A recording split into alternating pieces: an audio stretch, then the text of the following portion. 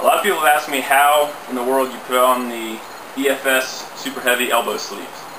They are very, very, very tight, and this is the best way that I've found to get them on without having somebody else put them on for you. First, take it, you'll notice it's inside out, turn the whole thing inside out.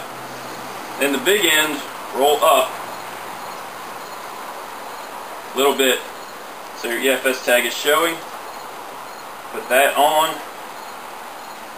and pull the small end up as high as you can.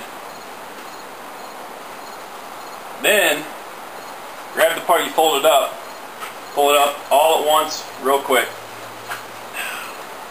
There we go. Straighten it out if you need to, if you want to. It's bunched up, but that's it. Very easy.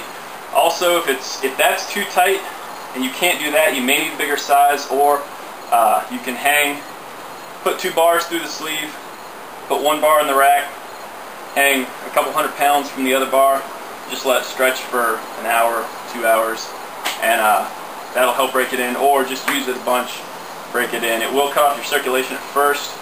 The more you use it, the more you get used to it. It'll still cut off my circulation after a while, but these are pretty well broken in. So, also you probably need a size up from what you think you need just because they're so tight. So hopefully that helps y'all.